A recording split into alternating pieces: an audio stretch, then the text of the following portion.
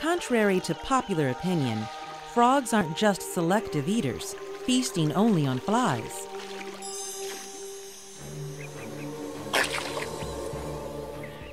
Take the bullfrog, for example. They'll eat spiders, scorpions, rodents, snakes, fish, and just about anything else that passes in front of them.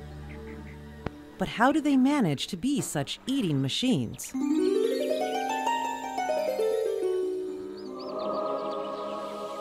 Bullfrogs don't have big claws, sharp beaks, or fangs. Yet they overcome pinchers, poisons, and spicy stingers.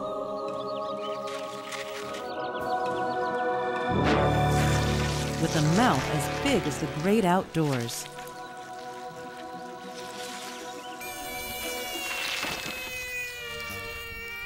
Ready to swallow just about anything.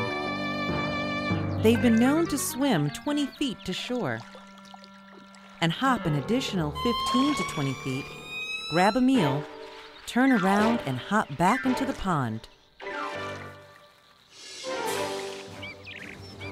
They've even been known to stalk birds like a lion on the prowl.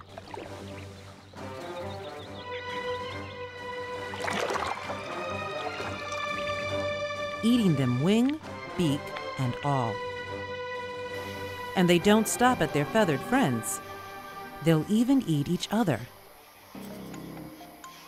A small bullfrog that doesn't watch its step can easily become food for a bigger frog.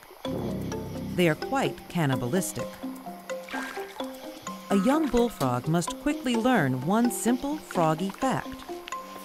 Eat whatever it wants, just don't end up on someone else's menu.